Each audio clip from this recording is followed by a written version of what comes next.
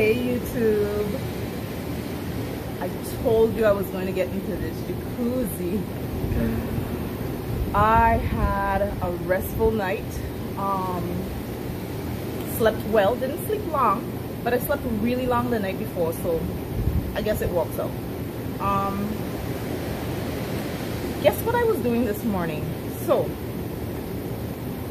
I woke up, I'm listening to the waves, I am thinking about how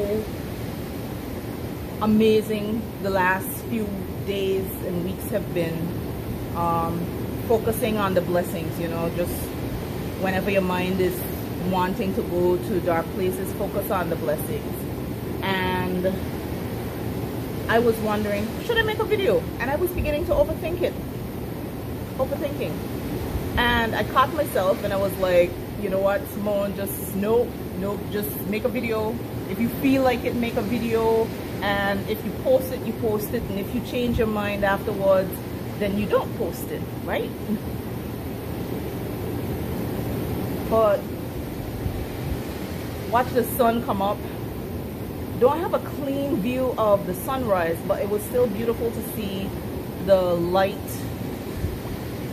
changing. The moon still pretty full. There's the sun. And again, just sit and count your blessings. There's a light show going on in the jacuzzi, which you would see better at night, of course. But I don't have it too hot. It's at 104 degrees. So getting a nice little soak before I do whatever. I don't know what the day will bring. I don't know. Whatever it is. Just taking it one day at a time. And in terms of weight loss, really pleased. So I walked with a bikini and really pleased with the progress. Oops, boob slippage. Right, so yeah, there's my navel a lifetime ago, 2 lifetimes ago. But really pleased with the progress on the body. So little fat to go, so that'll keep it. It's real life, it's real life, don't worry about it. There's no scale in here. I want to know how much I weigh. But anyways, guys, the jacuzzi session isn't about making a super long video.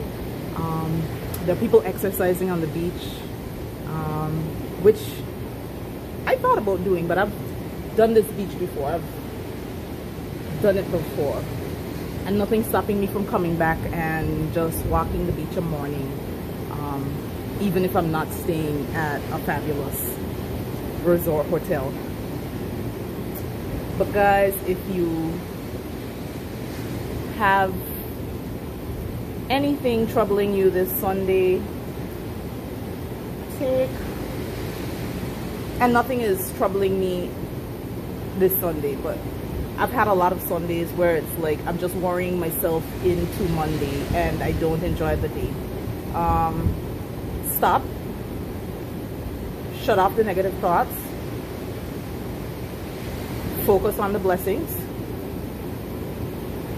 If you feel like you have to get all of these things done, like laundry and cook and this and that, and you know, some people, especially in the Caribbean, we have Sunday routines. So washing and cleaning maybe on Saturday, and then you cook a really good meal before or after church on the Sunday, and iron and, you know, get ready for the work week. And before you know it, it's Monday and people want to know why they're so tired and why they didn't really enjoy the weekend and all these things.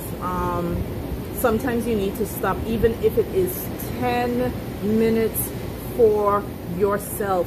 Self-care Sundays are important. And all of the things that you're worrying about, stop worrying about it. Is it going to matter in 2 years, 5 years? Some things might, but in the grand scheme of things, you're kind of shortening your life by worrying too much. And overthinking is my, you know, guilty. Overthinking is my issue. So it's something I have to practice at, which is why I'm saying these things, because I'm not perfect in any stretch of the imagination.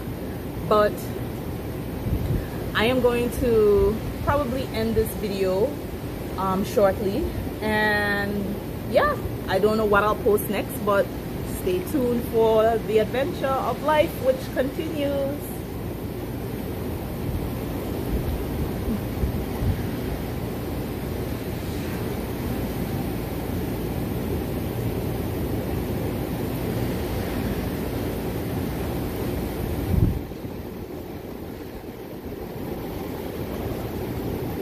I'll catch you in the next one, YouTube.